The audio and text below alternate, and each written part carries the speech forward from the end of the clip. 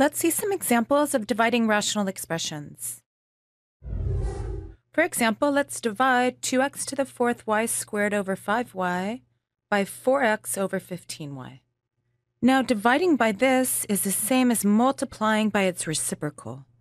In other words, this is equal to 2x to the fourth y squared divided by 5y, and then times, remember with the reciprocal, we flip. So this is 15y divided by 4x. And when we multiply fractions, we multiply the numerators and then multiply the denominators. So this would be equal to 2 times 15, which is 30, and then x to the fourth times y squared times y, which is y cubed, divided by 5 times 4 is 20, and then we have x times y. Now 20 and 30 are both divisible by 10. So we'd be left with a 2 here and a 3 here. And then we can cancel this x with one of the x's in the numerator, which would leave us with x cubed left over in the numerator. And we're assuming here, of course, that x does not equal 0.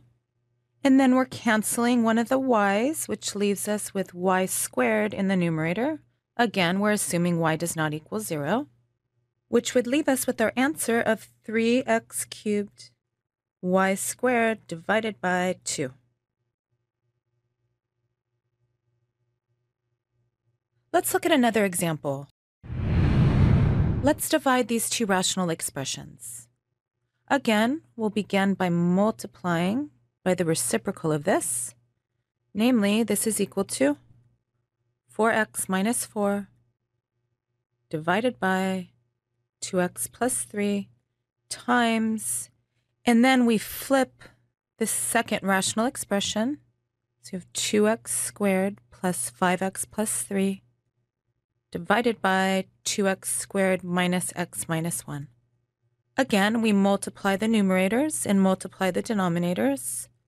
So this is 4x minus 4 times 2x squared plus 5x plus 3 divided by 2x plus 3 times 2x squared minus x minus 1.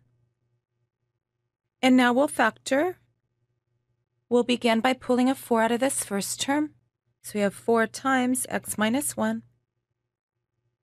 And then this factors into 2x plus 3 times x plus 1, all divided by 2x plus 3. Then this factors into 2x plus 1 times x minus 1.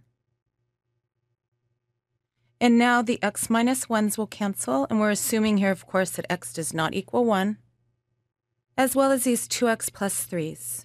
And we're assuming here that x does not equal negative 3/2, which leaves us with our answer of 4 times x plus 1 divided by 2x plus 1. And this is how we divide rational expressions. Thank you, and we'll see you next time.